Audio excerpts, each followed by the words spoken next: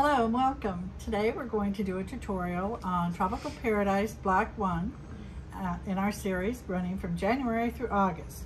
So today we are doing the first block, Block 1. It is Pina Colada PinWheel, and we are doing it. It's on page 2 in your book.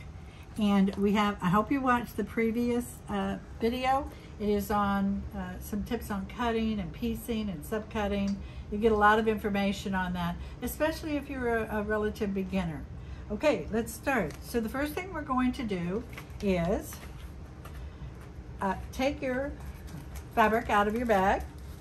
And for this block we have, and it tells you right in the directions here, you have your focus fabric. Remember, that's sprinkled throughout the quilt. And so from our focus fabric, you're going to cut 8 4-inch squares. And again, refer to that on how to cut that. You're going to trim up your piece to a 4-inch strip, and then you're going to cross cut it to cut those beautiful, perfect 4-inch squares. Then from each of your other pieces of fabric, gather those out. You're going to cut just 2 4-inch squares. Okay, I think that you've got that. Let's move on to piecing this block because it's a little tricky, but once you learn half square triangles, you're going to fall in love with it because there are so many quilts you can make with just a half square triangle. Do take a minute to, like I said, read your newsletter that I send out, your follow-up newsletter, the additional tutorial. I really want to be supportive with this block. And if you're still confused, then have a pina colada and do a little YouTube search for a video that suits, you know, we all have different learning styles that maybe approaches you. Okay, so now we've got our directions. Let's refer to our directions in the book. And we've got our pieces, and they say to match up each of your squares with a focus square. So that means I have 8, right? 4 times 2. And I have 8 of these, so we're going to match them. So we're going to take each of these squares and just match them right sides together. Oh, I remember we've talked about that. It doesn't really matter. And of course, you'll take time to make these perfect, put a pin in them. And remember, with batiks, it's whichever side you like better. Here we go. And I must have had 2 extra in that pile. Okay. So there we are. So now we've got them matched up, and the next step says, now you can either use a pencil if that's what you have. I prefer, if I can, to use a Frixion pen. And so I'm going to take this.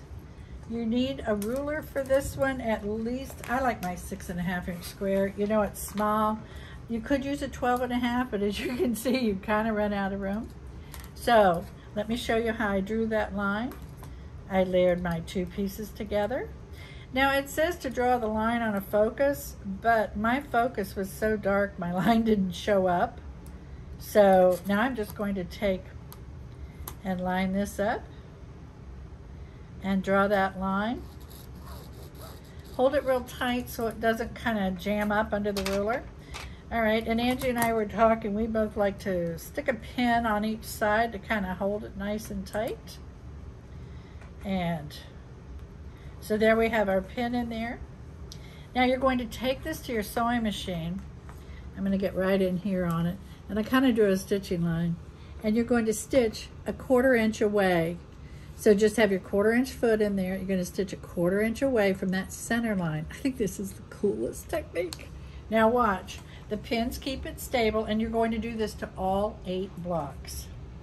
So now we've got it pieced, keep my pins in there, and now I'm going to take my ruler, put it back on that center line, and take my rotary cutter. Oh, I got it. Cut it apart. Now we talked about why you don't cut a triangle. For one thing, triangles are kind of tricky to cut. This is, I'm not going to do it very hard, but this is really, really stretchy. I'm going to show you the back of one of them. I like to press that seam open. So you can take in, are we close enough, Angie, to see this?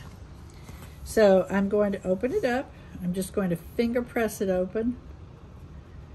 And you know, when you iron, again, it's called pressing, and you want an up and down motion. You don't really want to, you know, tearing it up motion.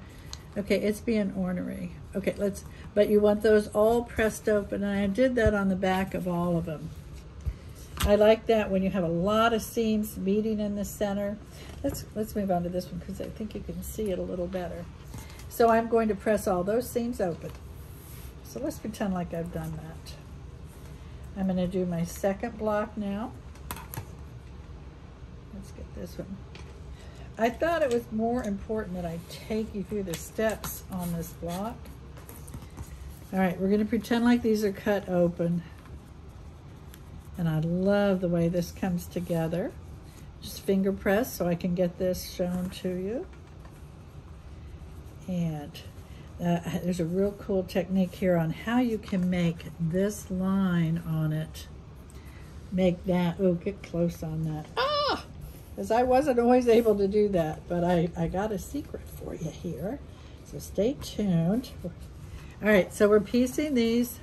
We've pressed our seams open for the sake of time. I'm not fussing with that. All right, and you've got a picture of this on the cover of the book, on each of your blocks there. So take this, and you're going to lay it out. And it's called pinwheel because it looks just like that. And you're going to piece these. Now, how do you piece these? Think rows and then think strips. All right?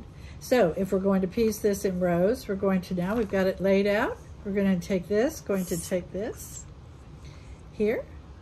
And remember, this would be pressed open, and you've got better things to do than watch me fight. Fight with the seam. Okay. All right, and when you press it, it's an up and down, and I use a pretty hot iron. All right. And then we're going to do the same thing here. So we're going to stitch, leave a little thread chain between them. Then you're going to open them up. You still with me? We're going to open it up.